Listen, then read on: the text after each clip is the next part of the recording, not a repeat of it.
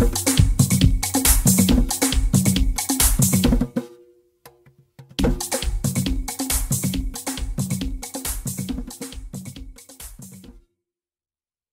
man, this is Ras Indio and you're watching Belizean Legends. This is Belizean Legends and I'm Bilal Morris.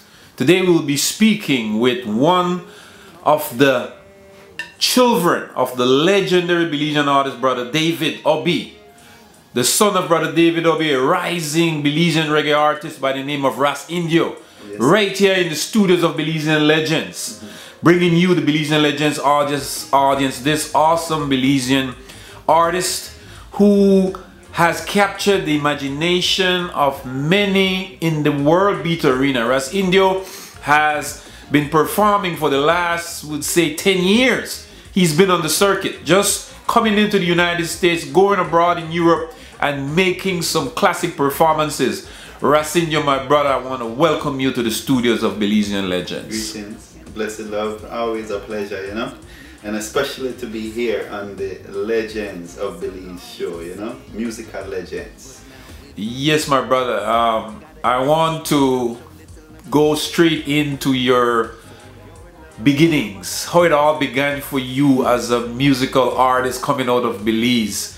You know, tell our viewers, what is it that got you started in becoming an artist, a musical artist for that matter? What is it that made you took that journey, that step into that direction in your life?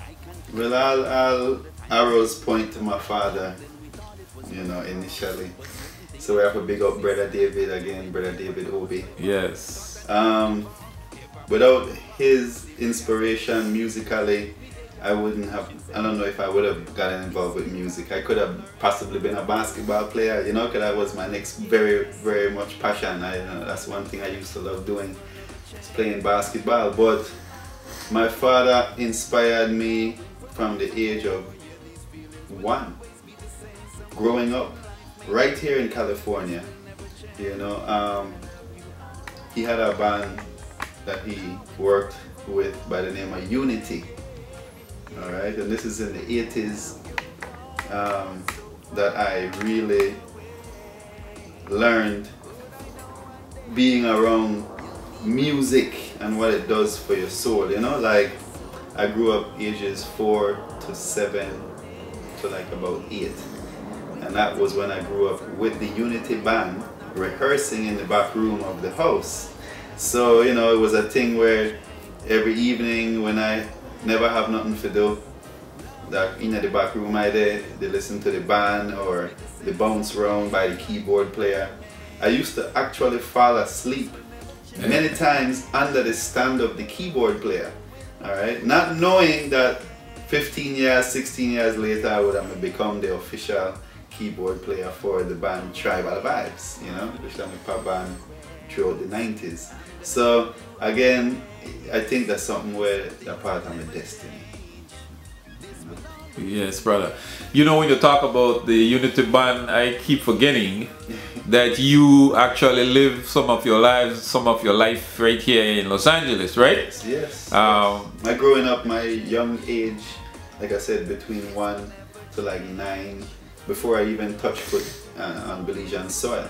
But the minute I touch a Belizean soil, I want to know where my root really was, you know? Yes, yes. So you were born here, Ras Indio? Yes. Yes. Our viewers need to know that, you know, you see a lot of these Belizeans, artists, footballers, sports athletes, and a lot of people don't realize that a lot of Belizeans were actually born here, but later on repatriated home. And I know your father was one that repatriated home. I remember the year that he repatriated home, and when he went home, he took his children with him. Yes, he and said, you did. Home. Yeah. What he said? He said, you're going home. He said, we're going home now. Yeah. And, you know, as a youth living in America at the time, it was like, you know, it's a drastic change, you know.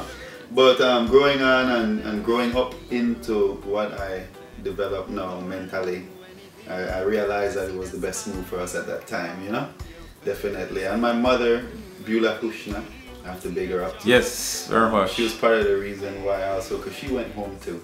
So, you know, a lot of Belizeans come to America and we get stuck and never go home. So I always encourage Belizeans. Remember, Belize is a beautiful place. We have a lot of tourists now where they go and buy out Belize, you know, not only visit it. So we have to make sure we have a piece of Belize for our children's sake. And that's always one of the messages I push throughout the music. You know, my brother, as you talk, you come from two very legendary Belizean parents. Yeah. Your mother, Beulah Hushna, was an activist. Yes. An astute activist right here in the Los Angeles Belizean community. Remember her very well. Yes. And your father, of course, have always been not only a musician and an artist, but also a very, you know, astute artist in this Los Angeles Belizean community. So you are home. When you come here, you are home. Yes. In this Los Angeles Belizean community. And I don't know that, you know. Yes, man. You're embraced, and I see how they embrace you. Yes. But Ras Indio, we see in your work, you have emerged out of that little, out of the nest of your father, you know, to and merge your own musical life out of Belize back into the US and across the world. Talk about how that all began for you. Yeah, well, you know, being home in Belize, you know, as we grow up. Of course, I love playing the keyboards, but at the time come now where you say, you know, you want to step out too and, you know, express myself also. And that actually, I could go back a little further to when I made first stage appearances in Belmopan, courtesy of my aunt, June Hushna. She used to have variety shows and pageants. And the biggest one was when she invited me to not serenade, but rappinade to the girl she had in a Miss Belmopan pageant. And when I did that, it's because I singled each and every person and, you know, made rhymes according to their names. And so that kind of was the first real appearance I made to my Belmopan public. And after that is when I say Ras Indio really began to dabble in the singing part of this. Of my musical journey, you know, because I always play music. I've always played music. I could play any percussional instrument. I play the drums, and of course we play the keyboards, you know. But singing has been in the back, you know. And again, it's just one thing where everybody do, because all of we have words, and some of us turn out to be poets, and some of us. But me, I always wanted to sing. So when I ended up writing my first song. You know, and in a Dangriga there with my father and Nikuma. Let's big up Nikuma. Nikuma, yes, brother. Yes, my brother. Right? You know, another great musician. Very much. An artist. He just not push up himself as much as I think I have. He right at the back just like this, you know. He really, humble virgin. Yes, yeah, but I pulled him out on the song Plant the Can. So if you see the video on YouTube, just type Ras Indio Plant the Can, you'll see my brother Nikuma. But you know, when I step out there and did the first song, Mother Nature's Best Kept Secret. That was the song that I recorded in Dangriga. And that was the first time I realized, yes, I'm going to put out an album.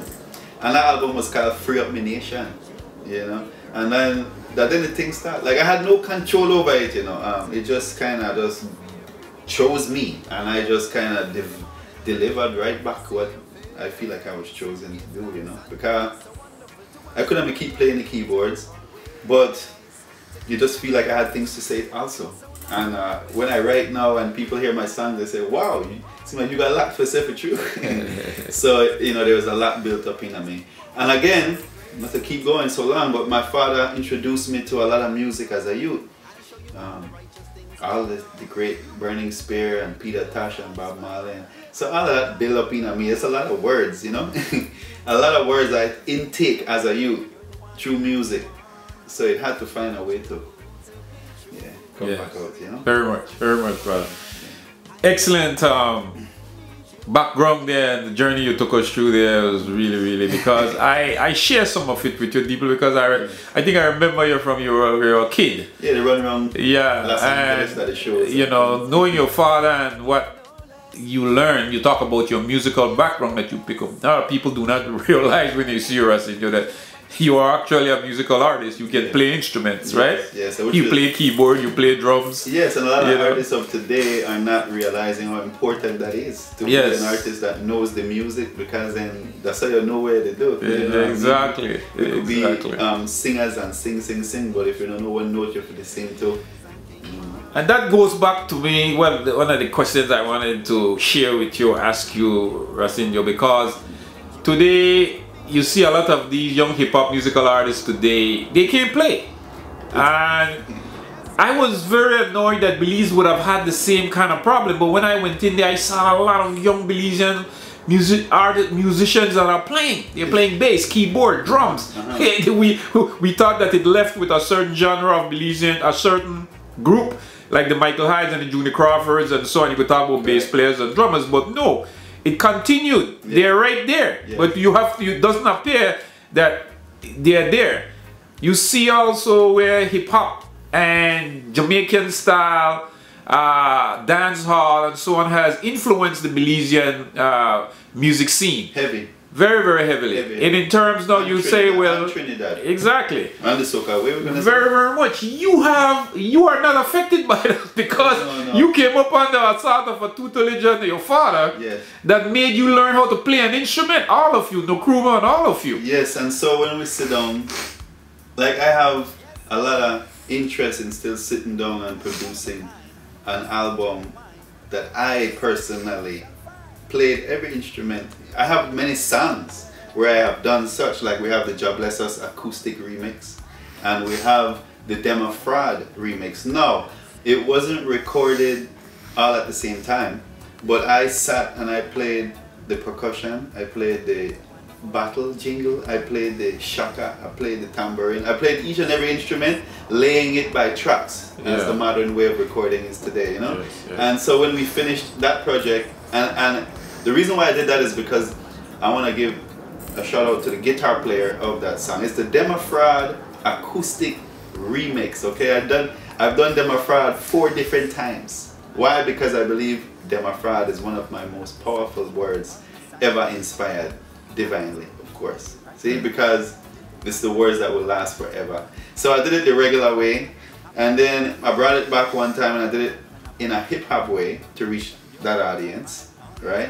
And then we turned it around and we did it acoustically, where you can now hear the words penetrating even more. But the guitar player Brandon, phenomenal guitar player, you know, he's young, but he can do almost anything you ask on a guitar, on a string. He just boom, whatever, you know. And he has an effect pedal that helps him a lot too. So when I encountered him in Belmopan, where he lives, I said, you know, this is nice. And we went to the Gwen Liz and we performed for the Gwen Liz students. But when I was invited to perform for their assembly and the students, I took Brandon and we performed the song live. And after that I told him, I said, we're going to go record this in the studio, which we did. So it's on YouTube, check it out. Again, I played all the instruments surrounding his guitar because I wanted his guitar to stand out. If we would have put a drum in there or put anything in there, it would have shifted away from the emphasis of just the guitar, you know, and the vocals. So I love that song, and again, that's one of my favorite songs to me to just sit and meditate to. A lot of my songs are like that. It's not songs you get up and whine and dance to. It's songs you have to listen to and heed the message. Ras Indio, you are a very conscious Belizean artist. No need to even try to explain it, because, and I think you have already been identified not only in Belize as a very conscious reggae artist, but using the word no nonsense artist. In your lyrics are consciousness. Correct. But also you are known for that mark also abroad, where you have performed in the United States, Europe and so on. Talk about how that consciousness was how you were able to develop that sense of consciousness that you put in your music today, because you don't see a lot of that coming from the young Belizean artists of today. You can name a few of them on your hands. I mean, the Punta Rock genre is not a genre that embeds any kind of consciousness or terms of conscious lyrics. In the case of Ane Palacio and what he did. Right. But it's mostly a sort of a dance music, but there is consciousness there, and like I say, that's the only artist, Ane Palacio, that I've seen embedded a sense of consciousness in that genre. And of course, it's an African culture, And which it's, we don't there want you to go. ever lose, you know? Talk about how you developed that sense of consciousness, brother. It will start again with the music I grew up with. And I believe that's why the artists of today aren't delivering these messages within the music, because they don't grow up with that kind of music, you know? Like the music they grow up to is that music that they are delivering. I encounter these artists everywhere. A day ago I was in studio in Hollywood and we were recording, but we had an amazing time in the studio. Yet I was recording with artists who have a song promoting cocaine, you know, and it's a big song. And it's, you know, the thing is that we have to know our boundaries. And I can't watch any artist and say you're not for sing that, because everybody is so inspired by what they're inspired by, whatever it may be. It's usually their surroundings and whatever they also are listening to. Again, my father and my mom were very stern with a certain type of music in the household, and I promote this to each and every one out there. Make sure that your children from a young age are listening to music that, I mean, from ages 0 to 8 again is a very good time for them to not hear certain music and to hear certain music. After that, even if they hear the other music, this music will have stuck in their brain. And I think that's what happened to me, because I've encountered it all. I used to dress like Snoop Dogg at one time. You know, at one time I used to love Snoop Dogg and that whole, and they used to say, bitches and hoes, bitches ain't shit but hoes. And, you know, they used to say some real mad stuff on there. You know, I hope you could bleep that. Yeah, you say it like it is, brother. This is the reality is Belizean like, Legends is an open pocket show, man. Yes, you say like we listen to all this music, but we have to know what to take in from it. We can't think that what we're seeing in Jamaica, because Jamaica sometimes is really way over the edge, especially in the dancehall world. And some of the dancing I've seen them do, you know, like we can't expect to want to encourage our youths young coming up to. So these are the things, you know, again, music at a young age, you learn your ABCs in the form of a song. I say it on almost every interview I do. That's why I mess up the elemental P part. It's just a song, elemental P. You know, you sing the whole thing, you will never forget it. Just like all the nursery rhymes, just like all the things you learn in the form of a song. If I say right now, we're gonna chase those crazy bald heads, what do you say? All that time. Because you know, like anything I sing in the form of a song, and you've heard it so many times, whether it be over 15 times, which they say is the amount of times the brain takes to record something. You listen to something 15 times, write something down, your brain never forgets it. This is things that we kind of forget due to the modern world of today. We kind of just sit around with devices and let that do a lot of the work for us, but our brains are capable of doing everything these devices are not doing for us, you know? And these are things that I like to share. And again, you know, the music is just so powerful. Yeah. We block it out, we act like it's not, but it really is. The music is one of the most powerful things that we learn, and will determine your mood in the morning, will determine how you sleep at night. When you put on certain songs, it makes you act a certain way. When you jump in your car, you put on your music and you put it on, how do you feel according to the music you're playing? Isn't that true? It's very true. Very much so. So the music has a very important role in our life, and I think that's why I developed this consciousness, because my mom used to have me listening to Peter Tosh, and so no, also, I mean, I used to be a youth that was very, that's why I believe I was destined to deliver certain messages through my music, because I mean, which youth at 7 used to sit down and listen to Farrakhan speeches? Hey. I used to do that. I don't know why I was so intrigued by his voice and the way he would make a mockery out of certain things that we now, you know, of today celebrate. And you know, it's like I just listened to Farrakhan, and he been to Belize, and I have the recording. I had to, like, I watched him on TV and I put my recorder, like I do, I always recording stuff, you know, because that's what I retain. So I recording him talk, and he was really going off about how much we eat Mennonite chicken in Belize, and going off about how the Mennonites are the only one who produce milk. Belize, he said he go everywhere in the Caribbean and he drinking powder milk. Only in Belize we have milk, courtesy of the Mennonites. But he put a big thing on it. He glorified the Mennonites, what they're doing, but you know what the big thing was? why are we not doing it ourselves? Alright, so Farrakhan, there was a serious speech he gave in Belize. I really appreciate him coming to Belize and sharing what he did, you know? Yeah. And bigging up the Big Year movement, which is a part of the reason why I did the song Farrakhan. You know, Big Year. This is my brothers. We grew up, we are all Belmopan brothers. Big up Big Year, brother. You know, we that from school. So now that we are now here and we're making a stand and we see that food is a necessity in life, who doesn't know that we need food? And what can could do? We decided, so this open land. And so now, you know, we were stopped. And I use the word we because I feel like I was a part of it. Even though I'm not a Big Year member, I feel like I'm a part of that. You understand? Because then it's us, it's our people, it's Belizean. You sitting beside a legendary icon of reggae music, Robert Nesta Marley. Yes, the king of reggae. And you know, you talk about all the influences that you have had, your parents. Who could have better been a better role model than Bredda David Obi, right? My father. And Beulah Hushna. Who could have better been those two people there? But also it appears that you have developed your own sense of consciousness after them, that you just spoke about. Because I read books. Minister Louis Farrakhan and the impact he had on you. But how does that brother there that you're sitting beside, how did he affect you? This brother, yes, sir. I'm gonna tell you one thing. You see, again, I retain things, right? Like my brain, for some reason, it never forgets certain things. This brother also said one thing that I never forget.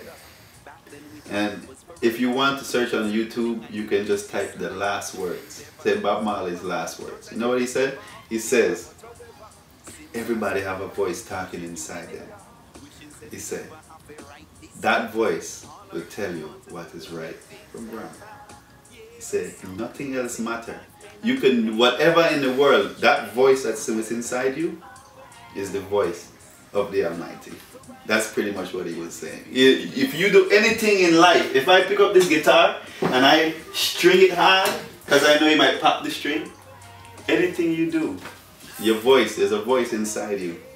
That was a powerful thing for me, you know. But besides that, every interview that he has and every song that he wrote and every deliverance that he made, you understand, it's just powers. And I believe he again was divinely empowered, you know, through the music. Because there's not people of that nature in this time, you understand? Yes. And everything he says is now manifesting in this time, and it's still the same time.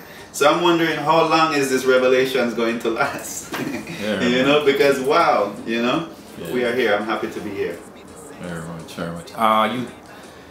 Ras Indio, give us a sort of a scoop in terms of the struggle of the youth inside Belize, particularly Belize City, Dangrega, the villages, you know.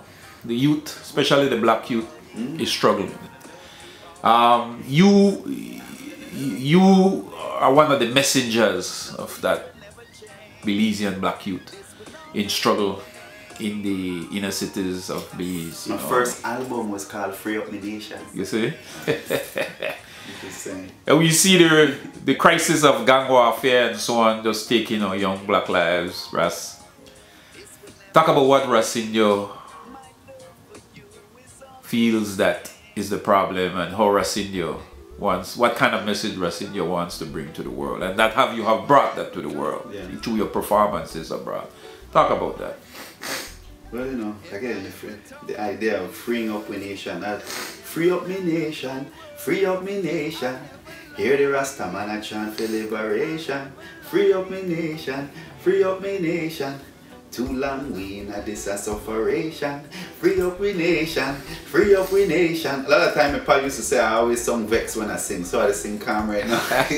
You know, when I free up we nation, free up we nation. You know, my pa used to say, well, you always sound vexed. Literally, you know, you used to say you sound vexed, man. I said, but that's so I'm not happy about the situation. Yes, yes. Yeah, so you know, this Sunday come from the heart, and that's all I can say. It's like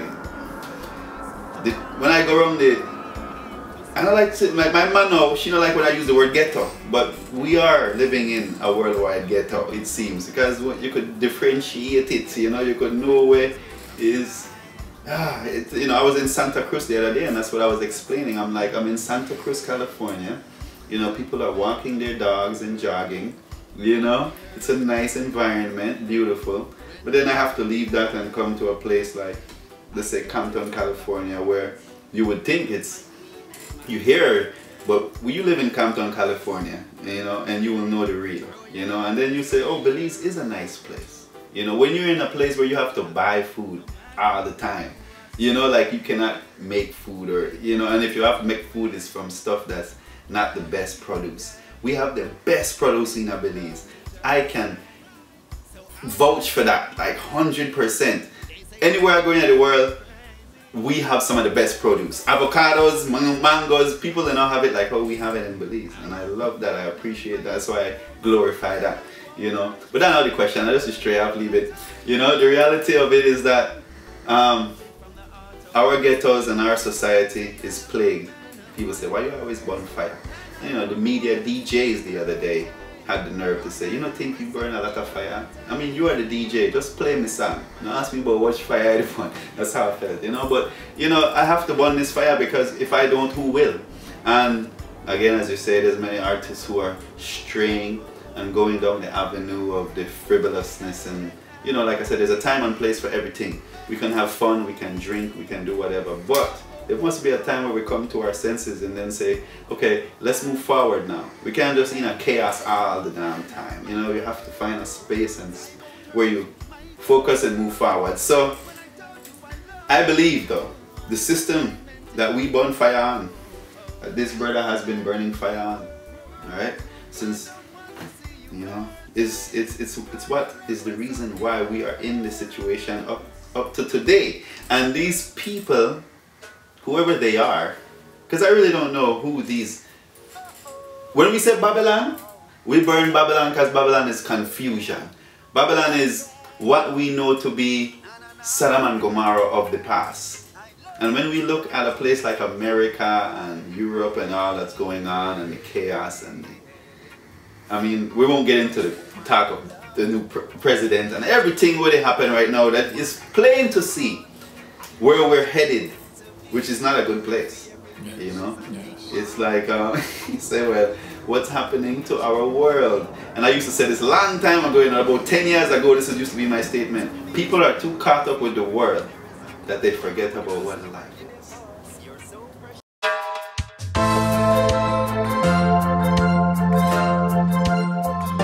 Yes, girl. So precious and divine.